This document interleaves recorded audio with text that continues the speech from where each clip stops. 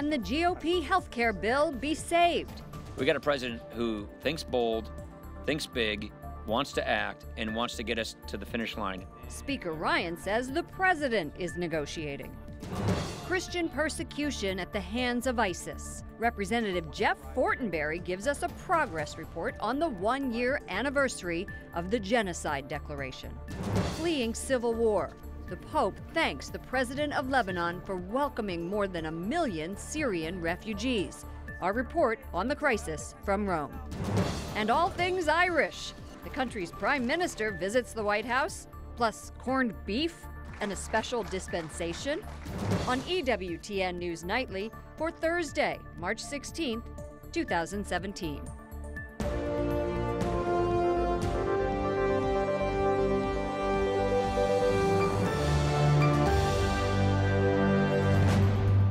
Good evening from Washington, D.C., and thank you to those of you joining us from around the world for news from a Catholic perspective.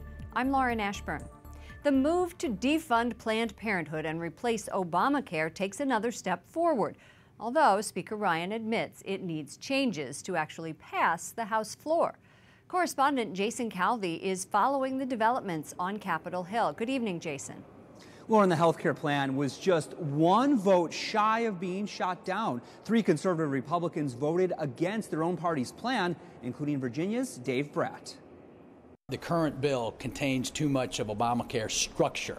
Virginia Representative Dave Bratt and 2 other members of the conservative House Freedom Caucus, including South Carolina's Mark Sanford, voted against their party's health care bill. But it still passed the House Budget Committee. We need to take this once-in-a-century opportunity to make these structural changes to get the federal government out of health care, right? Return power back to the states and the people, and we'll still have a safety net. How are you doing? It shows the difficulty Republicans will have in getting the votes needed for it to pass on the House floor next week. Even chief salesman, Speaker Paul Ryan, admits the current bill needs changes. Enter the author of The Art of the Deal, the President of the United States. It's something I haven't seen in a long time. This president is getting deeply involved.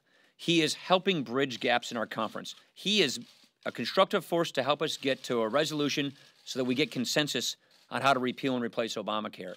And Budget Committee Chairman, Tennessee Republican Diane Black, says she stands behind the GOP bill. And it is our response to the outcry from our own constituents to rescue them from Obamacare. But every single Democrat in committee opposed the GOP bill. They point to the nonpartisan Congressional Budget Office findings that the Republican bill would boot 14 million people from insurance next year. That is not the compassionate way.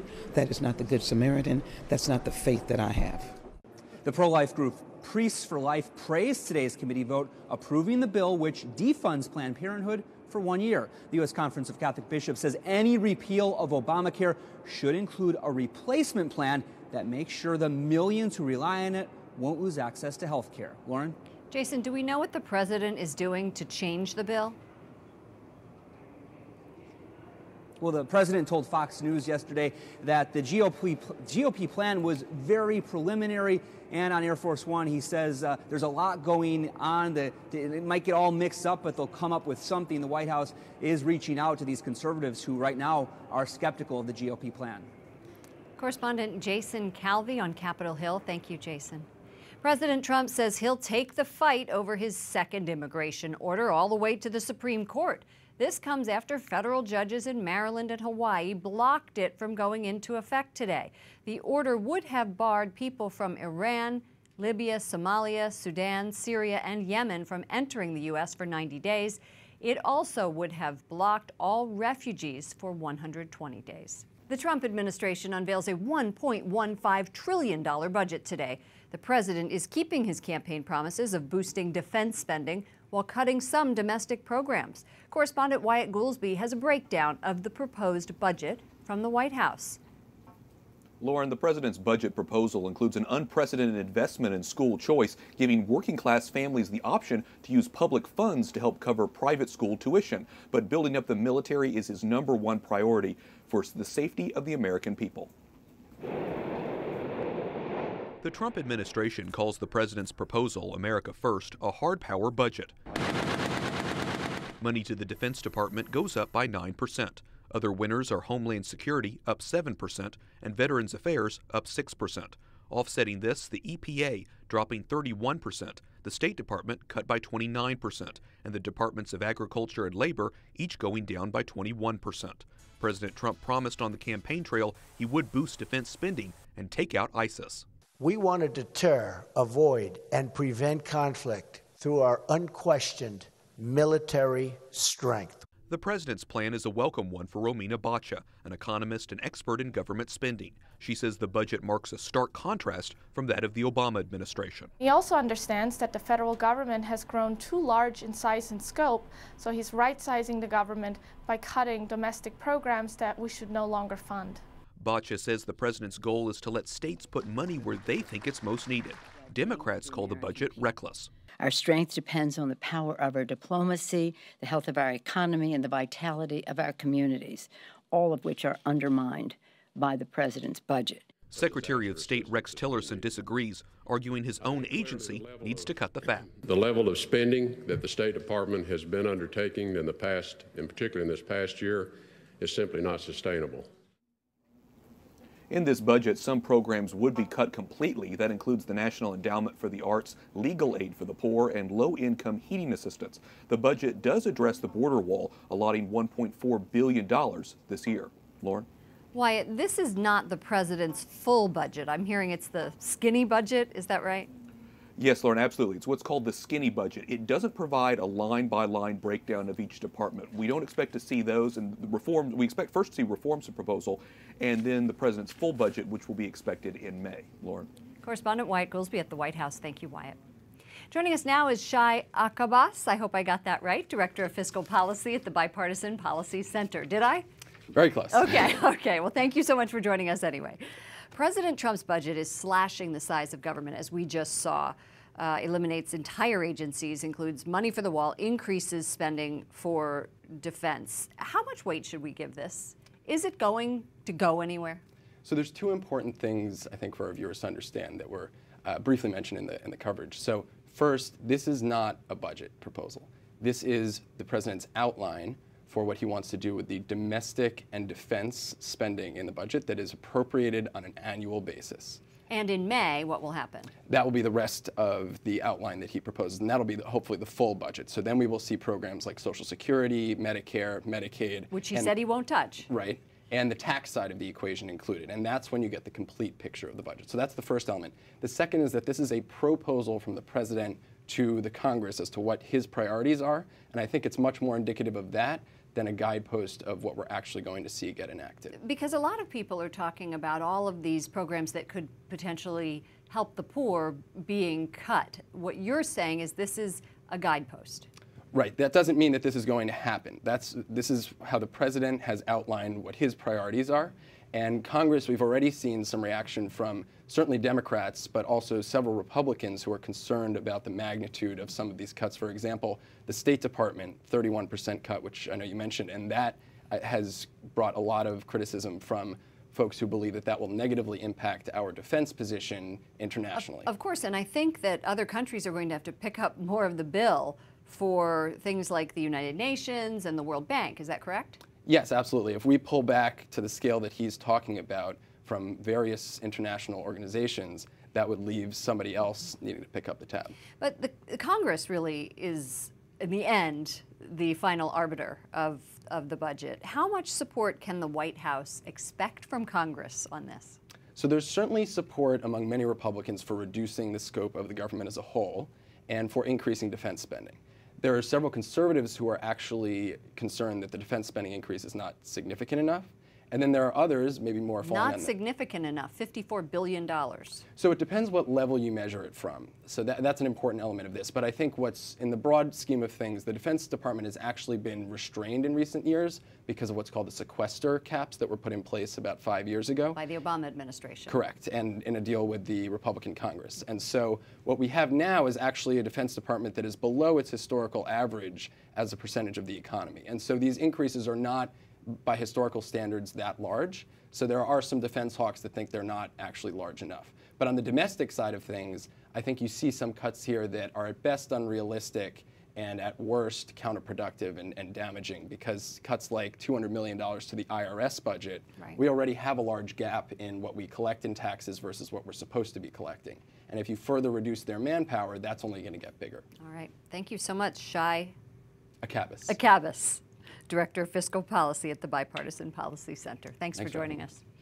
Secretary of State Rex Tillerson, on his first official trip to Asia, says 20 years of policies against North Korea have failed. He urges the country to abandon its nuclear and ballistic missile programs, calling them dangerous and unlawful. Tillerson said the administration is in the process of conducting a policy review. The Senate confirms the president's pick for National Intelligence Director. Former Indiana Senator Dan Coats was sworn in this afternoon. So help me God. So help me God. Coats is now President Trump's top intelligence official. He'll oversee 16 other intelligence agencies. He succeeds James Clapper, who retired just before President Trump took office. Other stories our EWTN News Nightly team is covering in today's world. Officers arrest a 16-year-old high school student in southern France for shooting a principal and 2 others. Police in Garras cordoned off the shooting scene. You can see worried residents gathered outside, surrounded by emergency vehicles. The French government sent out an alert warning about the shooting. Investigators have not revealed a motive, but they say there is no reason to suspect terrorism. 600 miles away in Paris, a letter exploded at the French office of the International Monetary Fund, slightly injuring 1 person. It's unclear who sent the homemade explosive by regular mail. France remains under a state of emergency following 2 years of deadly attacks by Islamic extremists. American Iraqi forces give differing accounts of progress in Mosul. Iraqi forces say they've driven ISIS out of more than half of the western part of Mosul, nearly a month after launching an operation to take back the city. U.S. commanders say they've only recaptured a little over a third. Troops declared eastern Mosul fully liberated in January. Catholic bishops in Bolivia speak out about a proposal to abort children born in poverty. Parliament is considering authorizing abortion if the mother is in extreme poverty or doesn't have sufficient resources to support a child. The bishops are asking legislators to defend the right to life, citing the words of Jesus in John chapter 10, verse 10. I have come that they might have life and have it to the full. As the Syrian civil war begins its 7th year, Syrian doctors speak of the horrors they've witnessed while in Aleppo. A doctor talking to members of Congress Wednesday can only describe the events as hell. One pregnant woman survived an explosion, but shrapnel in her body cut her unborn baby in half. You can visit our partners at CatholicNewsAgency.com to read more of victims' stories. The Netherlands vote to re-elect Mark Rutte, fending off the far-right anti-immigrant candidate. The Prime Minister easily won yesterday's election, defying polls that suggested a close race. Leaders from around Europe are welcoming the outcome of the election. And we're learning a little bit more about a royal visit to the Vatican. Prince Charles and his wife Camilla, the Duchess of Cornwall, will meet with Pope Francis during their next tour. The future King of England and his wife will also visit Amatrice, a town destroyed by an earthquake last year. The British embassy says the Duchess of Cornwall will tour the ruins of an ancient city near Naples destroyed by Mount Vesuvius. The trip starts 2 weeks from tomorrow. Pope Francis thanks the president of Lebanon for welcoming Syrian refugees to his country. The remarks came during a private meeting between the pontiff and President Michel Aoun, who is beginning a tour of European countries after his election last October. The 2 leaders say they're grateful Lebanese political parties filled the vacancy that left the country without a president for 2 years. Vatican correspondent Mary Shovelin joins us from Rome. Mary, the Pope thanked the Lebanese president for providing this safe haven for people who are fleeing the civil war in Syria. How grave is the refugee crisis in Lebanon? Lauren, it's quite grave. If we think that Lebanon is a country of 6 million inhabitants, they've welcomed over 1 million refugees fleeing the war in Syria. So about 1 in every 6 people living in Lebanon right now is a refugee. And in terms of square footage of the country itself, it is the country with the densest population of refugees in the world. So it's something that the Pope is applauding them for their open door policy at a time when Europe is debating whether or not to close its doors in this growing refugee crisis. The Vatican wants to hold Lebanon up as an example of what to do. What else dominated their conversation? Well, they also looked besides Syria, Lauren, they looked at the other conflicts going on in the region and how to find a political solution to these conflicts that are taking place not only in Syria, but in the Middle East. And they're looking at the situation, the ever growing precarious situation of Christians in the Middle East as they face persecution, it seems, on all fronts. But what specifically is Lebanon doing to make these things happen, if anything?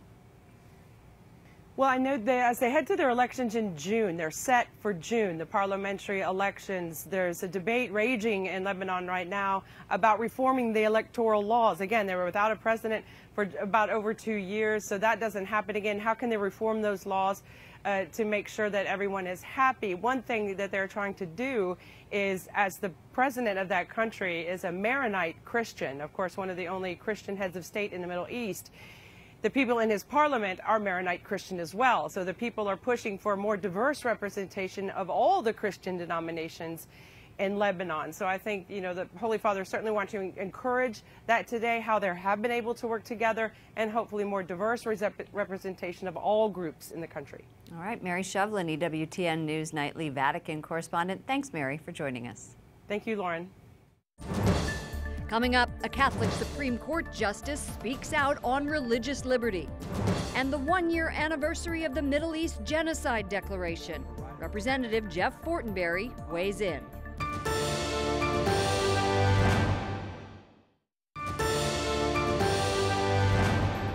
Pope Francis focuses on taking care of the poor and homeless during his morning homily. Io credo che I senza tetto, I poveri. The Holy Father says when people are surrounded by wealth, they lose their sense of direction. The Pope says those who know the poor and do nothing to help are sinners. He ended his homily saying we must ask the Lord to look into our hearts. Supreme Court Justice Samuel Alito says the United States' dedication to religious liberty is being tested. He made the remarks last night during an event sponsored by a Catholic lawyers organization in New Jersey. Justice Alito mentioned Bob Dylan's lyrics when he said, quote, "We are seeing this is coming to pass, and you don't need a weatherman to know which way the wind blows. A wind is picking up that is hostile to those with traditional moral beliefs." This week marks the one-year anniversary since the U.S. declared the ISIS persecution of Christians genocide. Joining us now is Representative Jeff Fortenberry, who introduced the genocide resolution in the House that led to the declaration. The U.S. calls this persecution of Christians and other religious minorities genocide. What progress has been made in the past year? What this did was it immediately raised international consciousness as to the plight of the ancient religious traditions in the Middle East. ISIS's horror, their brutality toward others was well known, but I don't think the world understood that they were trying to exterminate entire groups of people based upon their religious tradition. That was the first step. What kind of commitment have you received from the Trump administration about the persecution of Christians? The president, you will recall about a month ago during the National Prayer Breakfast, mentioned what was happening as genocide. That was very helpful. Clearly, that was in the forefront of his mind. I have personally dialogued with the Vice President about the importance of marking this anniversary. I think there's an attempt to potentially do that at the White House. If that doesn't occur in a public fashion, nonetheless, it obviously is an ongoing consideration in terms of their deliberations about next policy steps to try to stop this horror, this grave injustice. Representative Fortenberry, is there additional legislation pending? That's a piece of legislation that is evolving as we speak, that's being drafted as we speak. It's called Accessories to Genocide. Those shell companies or others who have directly assisted ISIS in their barbarism will be potentially prosecuted. It's an attempt to get the information on these people and set up the conditions in which this can never happen again. Thank you so much, Nebraska Republican Jeff Fortenberry. Thank you. Up next, Catholic University donor Tim Bush tells me how he approaches business from a Catholic point of view. We need to reform the business sector so that it's not just about profit. And the Irish Prime Minister makes a splash in Washington on the eve of St. Patrick's Day.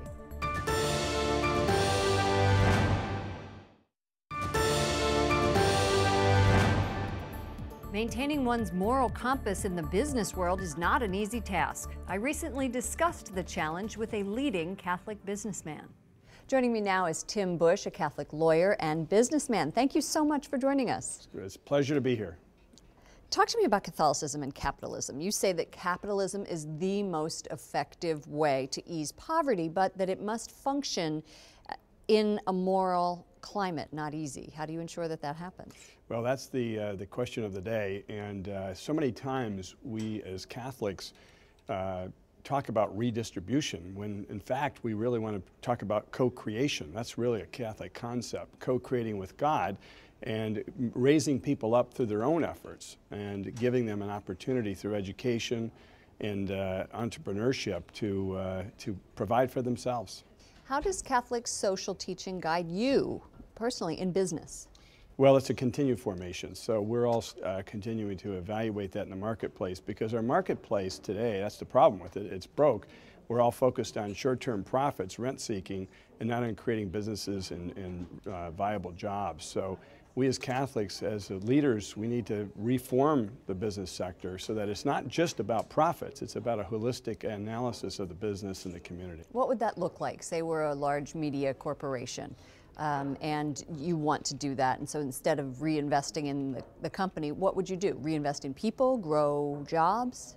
Well, I think reinvesting in the business is what it's all about. That does grow jobs and grows people.